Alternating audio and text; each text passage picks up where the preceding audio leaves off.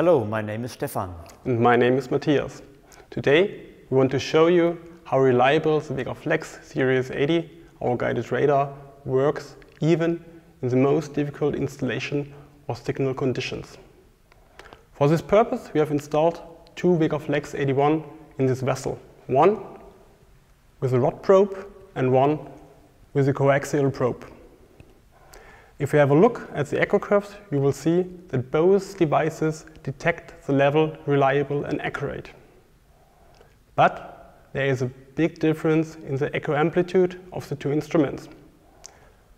The coaxial version has a much bigger echo amplitude than the rod probe. This is called the coaxial effect. The result is that you get a higher measurement certainty, especially for media with poor reflection properties, like, for example, liquefied gases.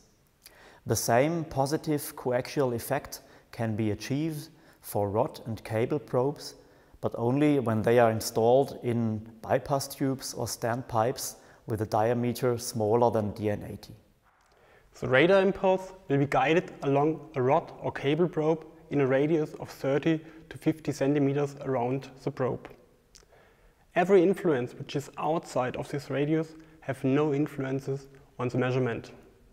Therefore, nearly all applications can be solved, even in difficult installation conditions. Let's have a look now at an extreme case where installations like heating coils or ladders are placed too close to the probe. We will simulate this now by inserting this metal bar into our tank and see if it has an effect on our measurement.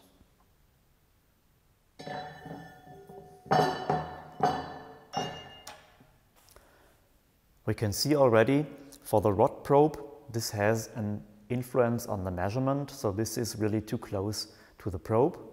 And let's see how this affects the coaxial probe.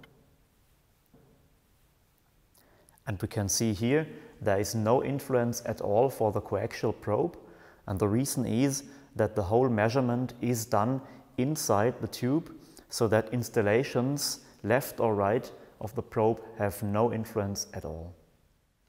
No matter if tank installations or medias which are difficult to measure. Vegaflex Series 80 guided radar offers the right solution for every application.